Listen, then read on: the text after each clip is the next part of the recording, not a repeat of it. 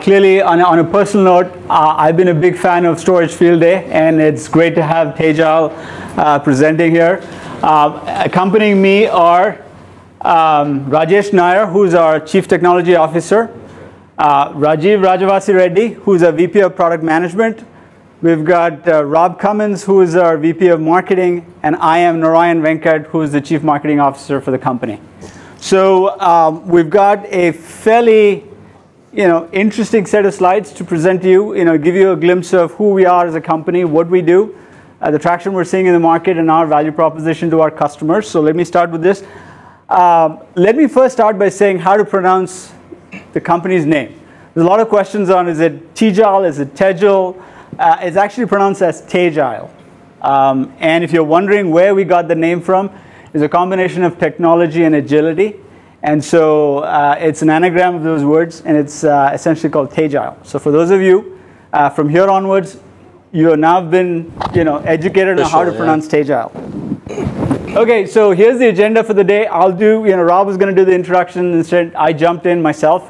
We're going to give you an overview of the company, the products, and then clearly this is a very technical audience, and we'll spend a fair bit of our time actually diving deep into the technology so that you get a perspective of what our technology is and how do we differentiate ourselves. And that's going to be done by Rajesh. If time permits, we'll do a demonstration, and then we'll certainly open it up for questions. We'll also be happy to take questions along the way. Okay, so as I said, we are pronounced as Tegile, and our focus is essentially to help transform IT by transforming your storage with intelligent flash storage systems. We are an enterprise flash storage company with a twist in the sense that we offer all flash and hybrid in the same system. And we've been growing pretty rapidly in our emerging flash storage player. We were founded way back in 2010. First product shipped and launched in 2012. And I'll give you a sense of the market momentum that we're seeing. We have presence certainly in North America, but there's a global expansion underway. We have presence in EMEA, as well as a small presence in Asia-Pac. And backed by a very strong management team. Many of us have actually worked in the storage space, having spent many, many years in the storage industry. And our main goal and focus is to enable business transformation through storage transformation. And our focus is to enable application acceleration, and while doing so, delivering significant economics through capabilities like data reduction, et cetera. And we'll go into some level of detail on that. So a little bit of history, right? So the company was founded in 2010, as I mentioned. The first product shipped and launched actually February 2012 with 50 customers, right? Ever since, I know Chinfa was here asking me earlier questions, how else, I've heard a lot about you guys, how are you growing? So here's a glimpse into it. We've been on a rapid pace from a customer acquisition standpoint, right? So we're coming up close to about 700 customers across a broad range of applications and industries. We are focused on the enterprise, I would say perhaps the enterprise mid-range. We have deployed over 1,200 systems in the field, and we are predominantly a channel-centric we have a channel-centric go-to-market model. So we've got about 300 plus partners coming up by the end of the year, right? And if you ask the question as to where we've been deployed in customer environments, we see deployments of our flash storage systems or hybrid systems across a wide variety of applications. So think server virtualization, desktop virtualization, databases, et cetera. And we see adoption of our technology across a broad range of vertical markets as well. So we're more horizontal focused, and we see success. We've seen success across a variety of different vertical markets. So a lot of you are experts in this field, having tracked many companies in the storage space. We're in the early stages of a massive flash revolution, right? And if you broadly look at the different kinds of applications in the market space and what's deployed in the enterprise, you will see a rough approximation in terms of applications that are essentially critical to the business, which I tend to call critical data, Data sets that are active in nature, which your business certainly is using those types of data, whether it's coming from test dev, messaging, collaboration, etc. And then, of course, you've got some of the more archives or data or secondary data that either comes from fixed content or streaming media. By no means this is sort of the all-encompassing categorization, but you've got a pretty good idea as to what kinds of data sets. Clearly, this data is characterized by different service level requirements. On the extreme on the right, certainly lowest latency, maximum IOPS, where your business is dependent on the speed and latency of data access. And then if you move to the extreme left, clearly high capacity and the economics of large amounts of storage dictate purchase decisions. So broadly speaking, you see a plethora of different applications whose service levels are driven by latency, capacity, performance. So, and what we're starting to see an emergence of different types of approaches to solving this problem, where you have a combination of hard disk only drives, which has certainly been the case in legacy storage systems, and then you're starting to see an emergence of flash and flash related technologies, or flash and flash hybrid technologies for addressing the service level requirements of performance, capacity, and economics. So if you look at the existing landscape of legacy storage systems, clearly they're focused on many of these areas, but one of the challenges you have is you've got silos in terms of trying to address the broader set of requirements. And wouldn't it be nice if you had a system that allows you to basically dial up or down the flash in the environment that gets you to optimize performance, capacity, and cost across a broad range of applications? And that is what we do. We are a provider of intelligent flash storage systems wherein you can dial up or down the amount of flash in the system, and then you can intermix different grades of persistent media to achieve certain service levels. Those service levels being performance in the form of latency, economics, right, in the form of capacity. And we're able to do that across a different set, a wide variety of applications with a common operating system, i.e. the same operating system, whether you're deploying it in a model that's hybrid or you're deploying it in a model that is flash, all flash. It's the same feature set, and we'll go into some details as to what those feature sets are, and the same user experience. So whether you're looking at a hybrid storage system or you're looking at an all flash system from us, it's virtually the same in terms of its experience. And so our focus and our key value proposition to the customer is you can dial up or down flash in the system to meet your service levels of performance, in this case latency, and economics in the form of capacity or the combination thereof. So what does our line card and our portfolio look like, right? So clearly we're focused on helping accelerate application data. And if you look at our systems today, this is the line card, and and I've called them out specifically with respect to hybrid and all flash. But one key point I do want to make is all our systems can act as flash, all flash, or hybrid. In other words, I can dial up or down the amount of flash in the system, and if I sort of push the slider all the way to the other end, it's all flash. And then if I move them here, it's a combination of flash and hard disk.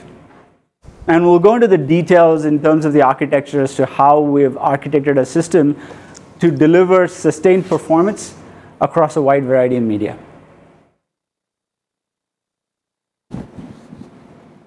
So let's start with the basics, right? So we're clearly in the business of helping accelerate applications. So what does that mean? So what it means is, we clearly deliver a significant amount of performance across a wide variety of applications using a combination of flash and hard disks, right? The essential goal for us is to deliver sustained low latency. So in the event that you have a fair amount of flash alongside HDDs, the goal is to deliver application acceleration with the maximum number of I/O coming off of the flash layer. We also have the flex, and we'll go into some detail on it. The way we achieve that is through a combination of innovations that have to do with acceleration of metadata, placement of metadata across different layers, i.e. say a high performance layer and a capacity layer. It could be, in that model, it's flash for the high performance layer and HDD for the capacity layer. Or should you so choose, you can have a different grade of flash for the high performance layer and denser flash for the capacity layer. Yes? What grades of flash do you support at the moment? So today we support eMLC and for HDD, right? Standard HDD. We also have the flexibility of supporting SLC if need be. And as we're looking forward, we certainly want to be able to support PCIe-based flash. What about TLC? We're not there yet. I don't think the economics or the resilience is there yet. Can our architecture take advantage of TLC? If the economics and the resilience is there, today, yes, right? We expect that it'll become much more economical and much more resilient, as time goes by. But today, so far as products go, it is eMLC. eMLC and then spinning disk as well. Correct. In terms of being able to deliver on the economics, we support a full complement of data reduction and systems and storage management capabilities. So think inline deduplication and compression, and they work in concert, in line. We support a broad range of other capabilities that include zero elimination, thin provisioning, as well as automated block reclamation. So whether you're deploying this in a virtual environment, so if it is, say, VMware, we support the full complement of VAI, as well as sort of block reclamation capabilities there. Since the majority of our systems are deployed for enterprise applications, data protection is a requirement, is an expectation. And so we support the full complement of data protection capabilities, both from a systems availability standpoint, so think dual controller active-active, alongside the full complement of data management for, let's say, backup and recovery. So think instantaneous snapshots, thin snapshots, clones, along with block-based replication across multiple geographies. Question? As the capacities grow over time, are you thinking about other ways of protecting data besides RAID? It's a good question. So the answer is yes, right? So today we have multi-parity RAID capabilities. As the capacities continue to increase, right, we are certainly looking at other forms of mechanism, right? So erasure protection, right? Erasure coding across a broad range of things certainly is the case, right? So today, if you look at the way we handle resilience, and we'll go into some level of detail, as we go through the slides. We've got multi-parity RAID along with full data integrity and data integrity checking, right? So end-to-end data integrity is maintained across both flash as well as spinning disk. So we understand the nuances of flash, the challenges associated with wear leveling and garbage collection, et cetera, and a lot of what the innovation is, within the software stack has to do with how we lay out data across both flash as well as spinning media. It mentions block-based replication there. Is it file supported, or is that how? It's block-based replication from the perspective that it's snapshots-based. It's block-based incremental. So whether you decide whether the data is presented above as a LUN or a file system, it uses the same underlying technology. So it's asynchronous replication. Yes, it's asynchronous replication based on snapshots with a point-in-time image and subsequent change blocks between 2 points in time. Quick question. Yes. So you said that you will support PCIe flash. Yes. Do you think in the future you will also support SMR disks? Because so you are going on that way for the performance, but on the other way we are going. Yes. So given our architecture, we'll go into some level of detail in the sense that we have architected our systems to support a high performance layer and a capacity layer, right? So we certainly expect on the HDD side, continued sort of pushes in densities, right? So we expect 8 terabyte drives and probably even an order of magnitude more with technologies like HAMR. On the flash side, of course, we're seeing dense flash. We're 19 nanometers, possibly going to 15 nanometers in the future, as well as sort of die stack NAND and all that. But as far as the performance layer is concerned, we'd certainly support the fastest medium there. So whether it's PCI in the future, shortly, or NVDIMMs, it could be PCRAM in the future, right? If it's becoming economical enough. And the architecture is such that it supports a fast layer and a capacity layer. So the bulk of the innovation has to do with how we separate metadata, how do we accelerate application, data management, and so think the full complement of data management. Snapshots, clones, inline deduplication, compression, and whatnot. Okay, so, and then one of the other sort of important aspects of it is we support multi-protocol capabilities. So whether you deploy this over block, that is iSCSI, fiber channel, as well as file, which certainly is NFS, as well as SMB, CIFS, and SMB3. Okay? And one important point to note is all our systems come bundled with the full capability of the software as part of our initial system offering. Question? Yes? Sorry, you go ahead. On the block and file sort of combination, Yeah. is it block and file to the same storage, or is block Yes. over here and file over there? No, it's block and file to the same storage, right? You can use block and file to the same pool if need be.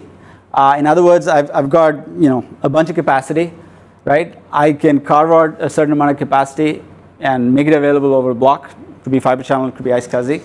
I can take a certain amount of capacity from the same pool, make it available over NFS or SMB CIFS, right? And all the data management functionality is available across all different access methods. So whether the snapshot works the same way, whether it's for block or file. Clones, thin provisioning, dedupe, etc. All right. Maybe you have not mentioned that. What about scale-up architecture? Yeah. So today we are a dual controller scale-up architecture, right? We do not have a scale-out architecture here today, but that is something that's in the works, and I can't comment on the exact timing of it, though. Right? But we'll take that offline. You can't comment on the exact timing of Exact timeline. Near, far. I would say that, okay, define near in your terminology. 12 to 18 months. Very much so. Way before that. But that said, you can't pin me down for a specific No, date. of course not. 64 days to 72 days. I love it. So do you support I'll call it auto tiering kinds of capabilities? Yeah, so we'll get to the discussion. A lot of our innovation has to do with metadata separation. So you will see that as we sort of discuss this as to how we position data at the fastest tier to deliver the lowest latency possible, right? So in a sense, there is already a classification of data and how it gets placed, right? But this is a discussion we have. Order tiering could be a pretty big discussion depending on there's some expectations of how people auto tier and what vendors have done, right? So we go through the slides, and I think we'll bring it up again and we'll have a discussion. Okay. Yes. Do I have to buy a packaged software and hardware solution from you? You buy a system. No, sorry. I mean, can I buy just the software? Let's say I'm a bigger company than you and I can buy servers cheaper than you. Can I buy just the software from you and you certify it on? No? No. We are a systems company. So you buy everything from us. Do you have any plans to have a software only? No? No. Okay. Will you speak later on about the remote replication? Yes, okay. I'll leave it for later then. Okay, so I gave you a glimpse of what the arrays can do along with its software, and we'll do a deeper dive in terms of the actual software stack. Coupled with that is an offering what we call IntelliCare. This is a combination of technology, people, process, and support tools to ensure that a customer's deployment is well taken care of. So what does that mean? I'll go into some level of detail on this. We gather telemetry data. We gather data in terms of what's happening in systems, right, within a customer's deployment, and that gets shoved back into a cloud for data gathering, and we can do analytics on it. So simple examples being, how have my latencies on a particular volume trended over the last 90 days, as an example, right? I've deployed a specific application across a specific sets of LUNs. That best practices, we've got the ability and analytics to be able to tell you whether these sets of applications, when deployed with these kinds of block sizes, is that what we typically see across the broad deployment of our customer base. So how much information are you sending back, and how often? It's very tunable, right? So you can send it as quick as every 5 minutes, right? This is sort of asynchronous data. There's always synchronous data. For example, drive goes offline, right? Or there's a controller failover, so, right? So those kinds of events get propagated instantly, right? Then there are those that I'm gathering statistics that are local to the system, and then once in 5 minutes, once in 30 minutes, depending on how I've set it up, it can be pushed back up, right? So there's tremendous amount of flexibility. A lot requires, obviously this is dependent on a customer feeling comfortable, willing to sort of, let data get streamed out of their environment. Clearly, we are only gathering statistics on usage, health, environmentals, and a whole bunch of other things as it pertains to people. Pardon me? It can be turned off. I mean, there are certain customers who say, nope, and I'm not going to go do this, right? So we gather a tremendous amount of analytics, and then once those, that data is actually stored in the cloud, right? And then we can run a number of different algorithms, analytics, trending, understanding of how data is being used. What are the best practices? If you've misconfigured your system, we can become proactive about it, right? And coupled with all of that is our backend systems that will allow you to then essentially automate the process of ticket creation and perhaps even sort of dispatch systems or drives on an as-needed basis, right? A lot of automation is built in, and then there's a portal that allows a customer also to log in and then take a look at what his or her systems are doing and what's the health of the system. Are you running the analytics on cloud like Amazon? Or yes, the short answer is yes. So here's a quick value proposition, and we'll go into a lot of detail in terms of the platforms. Certainly Rajesh is going to cover the technology details. But at a macro level, I gave you a view of the different types of applications we're deployed. But broadly speaking, we see three classes of application sets we go into: server virtualization, desktop virtualization, and databases, right? And the economics, the performance requirements, the latency requirements, the service level dictate whether a customer wants to deploy all flash or a combination of flash and HDD. And that goes back to my portfolio chart. There is a ratio of certain amount of flash to HDD, and depending on what your systems are and which ones you buy. That essentially dictates the amount of what the performance you can expect and what's the appropriate economics that go with it, right? So broadly, can you turn on and off dedupe and compression? Yes, dedupe and compression can be turned on and off on a per volume basis, per volume, or per pool basis, depending on how you. Does the system ever turn it off due to performance reasons? No, we do everything in line. It is when you have turned on dedupe and compression for a pool or a volume, it always runs in line. So we've done a tremendous amount of optimization to ensure that latencies are within expected, boundaries, right? And so there's a tremendous amount of software optimizations that we have done. It's just simple examples, right? So in the case of HDD, obviously we take a lot of I/O that's coming in that's random, sequentialize it, and then write it out to HDDs. If it's an all-flash system, then it doesn't really matter. Then we can handle things, right? Or even in all-flash systems where sequential performance is a requirement, we support different types of block sizes. We coalesce. We do a tremendous amount of metadata management between DRAM, the what I call a cache layer, and the lower persistence layer, right? So there's a tremendous amount of optimizations that are built in.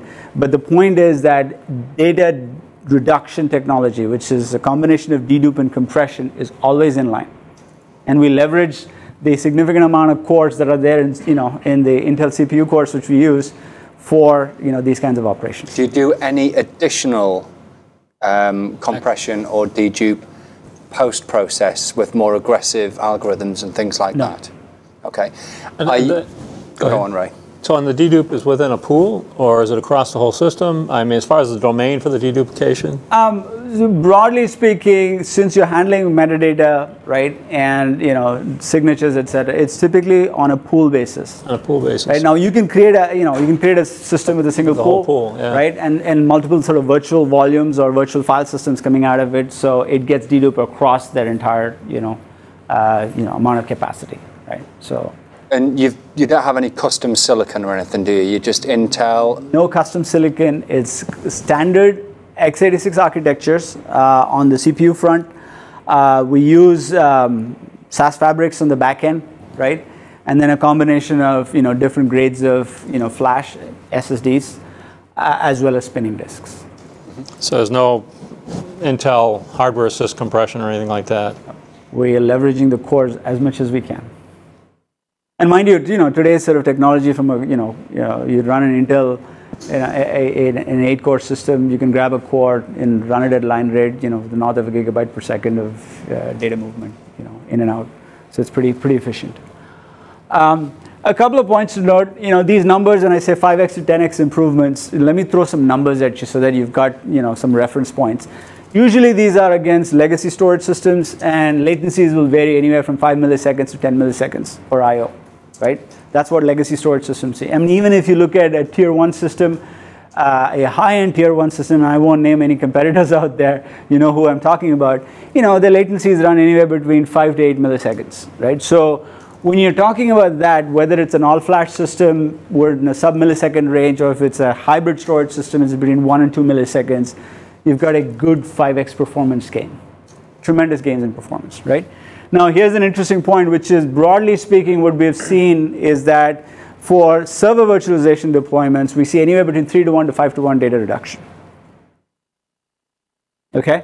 And we've done a number of optimizations and plugins to ensure VM consistent backup and recovery. So we support the full complement of VADP, VAI, or Microsoft's VSS infrastructures. So taking snapshots, being able to replicate them on a per volume basis or a group of virtual machines is relatively straightforward. We also support the full complement of capabilities for consistency groups, right? So broadly speaking, the reason I'm bringing this up is that in the majority of our deployments for server virtualization, you see our entire portfolio of software capabilities extensively used. So think snapshots. So you can take snapshots literally, instantaneously, every second, right? And that's, so one of the advantages we see is that, customers extensively use these capabilities, whether it's for, DR purposes or backup and recovery purposes. What's the maximum amount of snapshots you can have on a system? There isn't a limitation, but that said, right, so what we've observed, we've tested it up to about, 96,000 snapshots per system. Generally, we don't see that. On a per volume basis, today we've tested up to 8192, right, snapshots per volume, right, and so you can take any number of snapshots you want. On the desktop virtualization side, here of course we've seen tremendous. So let me sort of step back for a moment, right, which is if you look at the broad spectrum of deployments that we've seen, we probably say about 50 to 60% tend to be server virtualization. There's about 20%, desktop virtualization in terms of storage capacity consumed, and then databases sort of account for the rest. And as you would expect, there's a fair, healthy mix of hybrid storage systems in these spaces. And as you get into more database latency-sensitive environments, there's a significant amount of flash in the deployment. So we see a lot more all-flash deployments, all-flash array deployments for databases. In desktop virtualization, we typically see anywhere between 8 to 1 to 10 to 1 reduction, right? That shouldn't be surprising. That's across the board what we've seen, and we've got a number of customers that do this. We have something called the donut charts. For those of you who don't know what the donut chart represents is, and we'll go into, as we go through it. Each of our systems comes with gives you a complete view of how you achieve data reduction from your base system. It comes in the combination of compression and dedupe. There are vendors out there that will claim that snapshots are deduplication. Not really, right? So we support the full complement of data reduction that includes compression and dedupe, and they work in unison, right? We also support encryption so that the entire stack works in unison, right? And so over and above that, we have snapshots. So the point there is, as far as data reduction goes, you get the benefit of compression and dedupe as additive depending on your data sets. Yes? Did you say you have encryption and Yes. then you said so that the entire stack works in unison? Right. In other words, we use drives, right? So we do key management in our software stack so that if you so choose, you can encrypt the system, right? And all the key management is handled natively in the system, right? So it's completely transparent. And there's no impact to performance because the encryption is handled at the drive layer. And we orchestrate the entire encryption across this with key management. Is that just the spinning drives? Both flash as well as So it's software encryption at the drive level? Yes. It's not at the controller level? It's not at our controller level, but we At the leverage drive that, level, right? yeah. So all of the orchestration is handled, the key management is handled by our controllers, right? So it's completely transparent. So you walk away with a drive, it doesn't hurt, right? You don't have to compromise on anything in the sense that, snapshots, clones, thin provisioning, dedupe, right? Compression and encryption, all of this work in unison. So you have a method effectively for- using self-encrypting drives, self-encrypting SSDs, right? Yes, and we also ensure that data when it hits our system in a system when you require it to be fully encrypted, we handle encryption all the way up and down. Do you have a method for exporting or replicating keys to another site? Today we have a mechanism, yes. In our roadmap is integration with external key applications, etc. Right. So today we don't support that, but we know how to do this. Quick question. Yes. It says no boot or login storm. Does that mean you don't handle it, or does that mean because you're so good, it doesn't happen? We certainly do handle it in the sense that you don't see any boot or login storms, right? Because in general, just to sort of throw some numbers at you, our entry-level systems are capable of 50,000 IOPS, and all-flash systems go all the way up to 250 to 300,000 IOPS, right? So there's a tremendous amount of IOPS available, right, at your disposal. So whether you're running 1,000 VDI or a 2,000 VDI system, when you're running boot storms, boot storms are, it happens, but it's completely invisible, right? So that's what I mean. In terms of databases, we've clearly seen deployments across a wide variety of databases that include Oracle, SQL, MySQL, etc. And typically we see sub-millisecond latencies, particularly when it comes to when we deploy all-flash arrays. So let me speed up a bit. So I've got only 2 slides, after which I'll hand it over to Rajesh. Can I ask a really quick question? I'm sorry. So the compression and deduplication, can you turn each individually on and off? So if you like, yes. if you're running a database system like Oracle, you may want to turn one off. Yes, absolutely. Thank you. Yes. And And you have even a choice of different compression algorithms, but we'll keep it simple. Oh, right, okay. Yes. You can do LZ4, you can do gzip, you can do various flavors of it. Yes. if your dedupe is off and you later turn it on, it's not going to dedupe what's on disk already. It's just going to start deduping Correct. new data. Because dedupe happens when it's being written data. So one argument to be made is, do you want to read all of them and then write it back in? That's possible. Okay. Right. I'll give you a little bit of insights into how we went about sort of designing our software stack. There are a few design premises that we'll start with, right? In that flash densities are doubling and costs per bit is going to have every 18 to 24 months, right? We expected flash densities will continue to increase faster than hard disk densities, and that's certainly the case, right? And latency and economics will drive the adoption of different media types, right? Because it's the economics. So if you could afford all flash for everything, you'd go deploy all flash. But the economics of it is going to justify where you're going to deploy, whether it's all flash or hybrid for what set of applications. And then we also believe that continued innovation in incumbent media technologies, that goes back to your earlier comment, or Enrico, your point about, do we see massive jumps in densities on the HDD side? Probably, right? And we believe that we want to be able to leverage that. An architecture must be able to leverage that so that we can offer systems to the end customers that allow us to basically deliver on performance and economics without having to compromise on either one of them.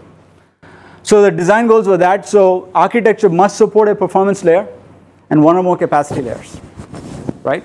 So by that, we can leverage newer forms of media that come in.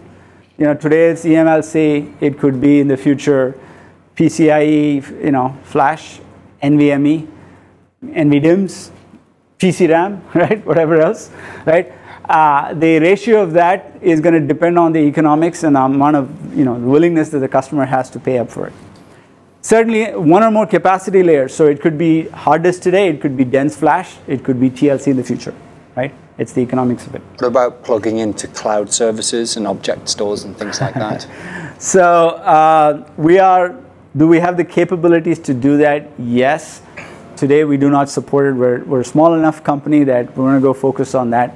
There is a meta level question to ask is whether it makes sense to actually, to your earlier question about software, can I run it as an instance in the cloud and use that as a, potential for a backup, as a backup target? Doable, but we aren't going there yet. Okay. We wanted to deliver data management at speed and scale of the fastest medium and the layer.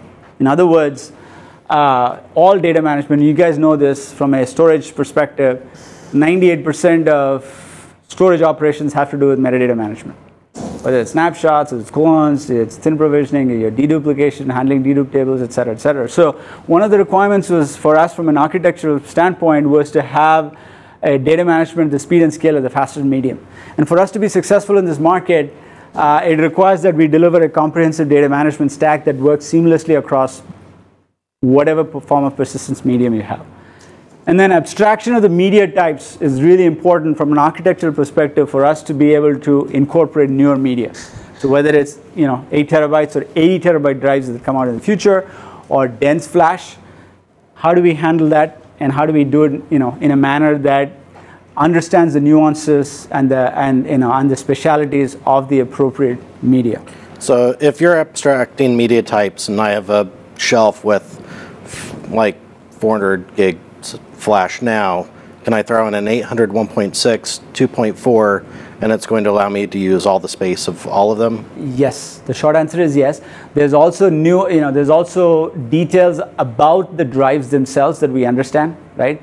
So part of how we facilitate, and I won't steal Rajesh's thunder here, part of what we do in terms of understanding the drive characteristics, particularly when it comes to flash, and orchestrating things like wear leveling and endurance and all of that. Yes. So the short answer is yes. All right.